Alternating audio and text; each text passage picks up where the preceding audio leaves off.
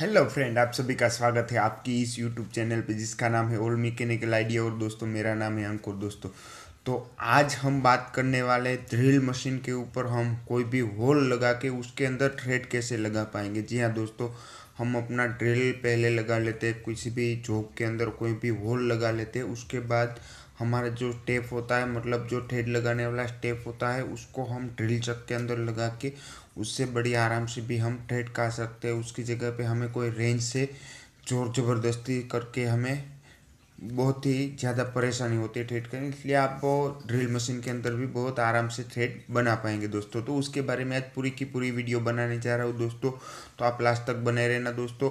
तो आप drill machine के अंदर थ्रेड बनाना आपको मालूम पड़ जाएगा कैसे आप थ्रेड बना पाएंगे। और उससे भी ज़्यादा दोस्तों, अगर आपको एक खुशी की मैं बात कहना चाहता हूँ दोस्तों, आज से मैं लेथ मशीन के ऊपर सारी की सारी पूरी की पूरी डिटेल में वीडियो बनाने वाला हूँ। जी हाँ दोस्तों, कई लोगों के कमेंट आए मेरे पास कि सर जी हमें लेथ मशीन या खेराज मशीन सीखना है।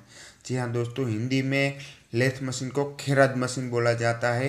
तो कई लोग हैं उसको खेराज मशीन बोलते हैं और कई लोग लेथ मशीन बोलते हैं। जी हाँ दोस्तों, तो लेथ मशीन के ऊपर पूरी की पूरी डिटेल, मतलब नीचे से लेके ऊपर तक सारे पार्ट कैसे वर्क होता है, किस किस टाइप का वर्क होता है, उसका स्टूल कैसे बने, उसका स्टूल ग्राइंडिंग कैसे करें, उसमें कौन कौन से कंपोनेंट यूज़ होते हैं, उसमें कौन कौन से चीज़ लगाई जाती है, मतलब में कौन कौन से जॉब लगाए जाए, किस टाइप से जॉब मशीनिंग करे, उसके बारे में पूरी के पूरी डिटेल में वीडियो बनाने वाला हूँ। जी हाँ दोस्तों, लेथ मशीन के ऊपर पूरी की पूरी, उसके शायद मेरे हिसाब से एक दो तीन चार पाँच ऐसे मैं पार्ट लगाऊंगा, एक के बाद एक के बाद एक, और पूरी की पूरी इन्फॉर्मेशन देने वाला हूँ दोस्तों। आप सभी के कमेंट मुझे मिल गए, मैं से कोई कमेंट का अगर रिप्लाई नहीं मिला तो उसके लिए सॉरी दोस्तों, मुझे माफ़ करना, क्योंकि मैं अपने खुद के वर्कशॉप में इतना बिजी रहता हूँ कि ये वीडियो बनाना बहुत ही मेरे लिए मुश्किल है दोस्तों। तो अभी तो ये रात का समय है, उसके लिए मैं अभी रात के 10:30 से 11 बजे का टाइम हुआ है अभी, और उस टाइम पे आपके लिए वीडियो में एडिटिंग कर रहा हूँ और बना रहा हूँ दोस्तों। तो क्या है कि अब कई सारे दोस्त मेरे फ्रेंड ऐसे हैं जिनको लेथ मशीन चलाना नहीं आता और वो लेथ मशीन सीखना चाहते हैं। तो उसी के लिए आज मैं पूरे के पूरी लेथ मशीन के बारे में सारी की सारी इन्फॉर्मेशन देने वाला हूँ दोस्तों। तो अभी तक आपने मेरे चैनल को सब्सक्राइब नहीं किया तो प्लीज़ पहले सब्सक्राइब कर दीजिए, बाद में लाइक का बटन दबा दीजिए और बेल को दबाना मत भूलना दोस्तों। तो अब आगे जाके मैं जैसे ही अपने जॉब के वीडियो छोड़ता हूँ वो तो छोड़ने वाला हूँ दोस्तों, लेकिन उसके अलावा मैं हो सके उतने लेथ मशीन के ऊपर जॉब, मतलब में A to Z जानकारी लेथ मशीन के बारे में। जी हाँ दोस्तों, लेथ मशीन में A to Z जानकारी के बारे में मैं पूरी की पूरी वीडियो बनाने वाला हूँ दोस्तों, क्योंकि वो एक वीडियो में अगर मैं बनाऊंगा तो वो वीडियो बहुत ही लंबी हो जाएगी। क्योंकि क्या है कि सारे पार्ट, सारे जॉब वर्क, उसको मैं आपको डिटेल में बहुत अच्छी तरह से समझाने वाला हूँ उसके लिए दोस्तों। तो आइए आज के वीडियो में जो है बात वो मशीनिंग शुरू करते हैं, और आप देख लेना ड्रिल मशीन के ऊपर वो जॉब कैसे वर्क करता है दोस्तों। तो आइए मशीनिंग शुरू करते हैं दोस्तों।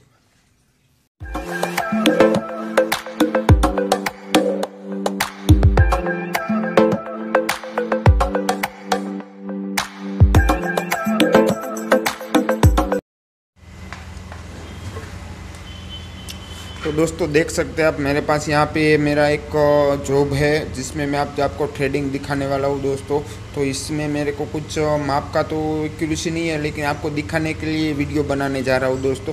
तो ये जॉब है, इसको आप पहले सबसे पहले यहाँ पे वाइस में इस तरह से टाइट कर दीजिए। आपके पास जो भी वाइस है या क्लैंप है, आप जैसे भी जॉब है उसको यहाँ पे अच्छे से पहले टाइट कर दीजिए। फिर ड्रिल मशीन को थोड़ा थोड़ा करके यहाँ पे कोटेशन ले लीजिए। देखिए यहाँ पे जैसे ही पॉइंट बनता है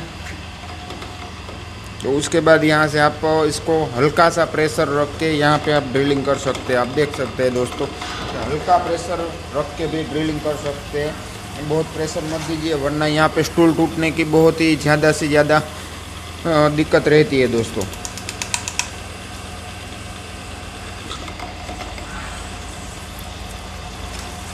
और हाँ दोस्तों, अगर हो सके तो इसमें थोड़ा थोड़ा वाटर डालते रहिए ताकि जो भी आपको होल लगा रहे उसमें आपका स्टूल जल्दी से ख़राब ना हो और अच्छी तरह से आपका जॉब बन पाए दोस्तों। आप देख सकते हैं कि यहाँ मैंने ड्रिलिंग का काम ख़त्म कर लिया है। अब मैं इसमें थ्रेड लगाने की कोशिश कर रहा हूँ, लेकिन इससे ज़्यादा आप देख लीजिए पहले। दोस्तों आप देख सकते हैं कि यहाँ पे मैंने एक होल लगा दिया। यहाँ पे आगे से 1-2 थ्रेड तो किया हुआ है मैंने, लेकिन यहाँ पे मैंने नया होल लगाया है। आप देख सकते हैं। अभी मैं यहाँ पे और एक होल लगा के आपको दिखा देता हूँ दोस्तों। तो ये यहाँ पे सबसे पहले टाइट कर लिया, मशीन को ऑन किया और यहाँ पे थोड़ा थोड़ा पानी आप डालते रहना ताकि जिससे आपका स्टूल ख़राब ना हो दोस्तों।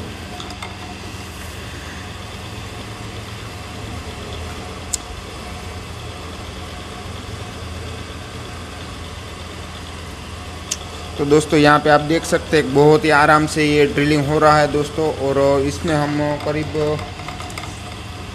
करने के लिए, ये मेरे पास करीब 11 mm का ड्रिल स्टूल है, तो इसमें आराम से आप होल लगा सकते हैं दोस्तों। तो आप देख सकते हैं कि यहाँ पे कैसे होल लगा रहा हूँ दोस्तों।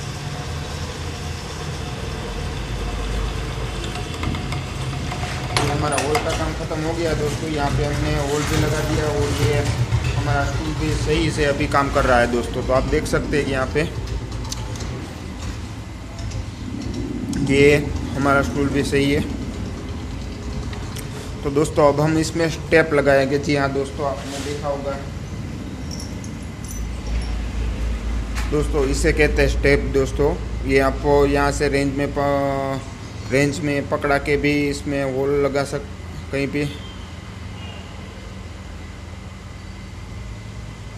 चूड़ी काट सकते हो। और यहाँ पे ये मेरे पास देख सकते हैं कि हाई स्पीड का स्टेप है और यहाँ पे मैंने थोड़ा सा ग्राइंडिंग कर लिए ताकि हमारा जो चॉक है उसमें स्लिप ना हो दोस्तों। और एक और बात, अगर आप मशीन के ऊपर स्टेप लगा रहे तो इसमें सरसों का तेल या पेट्रोल इंजन का ऑयल, मतलब में पेट्रोल इंजन से जो निकाला गया है ऑयल ऊपर लगाइए। बहुत ही स्मूथ और फिनिशिंग वाला आपको चूड़ी मिलेगी और आपका स्टेप जल्दी से ख़राब नहीं होगा।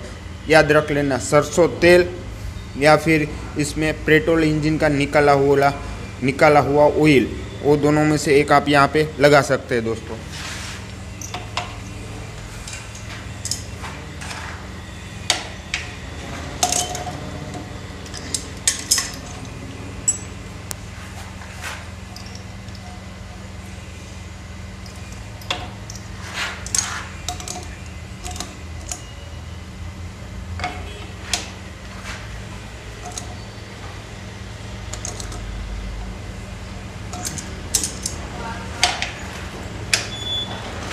तो दोस्तों आप देख सकते हैं कि यहाँ के हमारा स्टेप है वो हमने यहाँ पे सेट कर लिया है। और मैंने आपको जैसे ही बोला था वैसे ही यहाँ पे मेरे पास ये पेट्रोल का इंजन का ऑयल निकला ऑयल है। और ये ब्रश से मैं यहाँ पे स्टाफ को सबसे पहले ऑयल लगा देता हूँ ताकि हमारा स्टाफ जल्दी से ख़राब ना हो और चूड़ी अच्छी बने दोस्तों।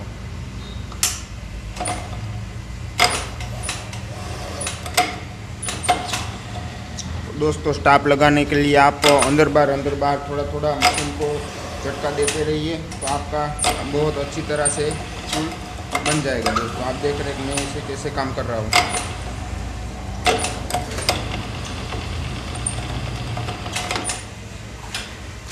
ले वो बेटे।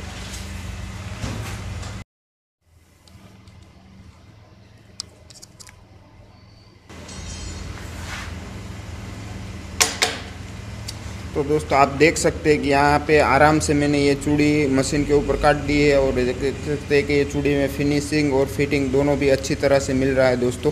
तो आप भी इस तरह से मशीन के ऊपर चूड़ी लगा सकते हैं दोस्तों। तो अब मैं दूसरी चूड़ी लगाने जा रहा हूँ दोस्तों। तो सबसे पहले आप ये स्टाफ का सेंटर ले लीजिए। मशीन में जॉब लगाने के बाद स्टाफ का सेंटर ले लीजिए। उसके बाद मशीन को यहाँ पे आप ऑयल लगाना मत भूलना, या तो सरसों का तेल लगाना मत भूलना दोस्तों स्टेप के ऊपर। और उसको यहाँ से आहिस्ता आहिस्ता करके आप थ्रेड लगा सकते हैं दोस्तों, चूड़ी काट सकते हैं।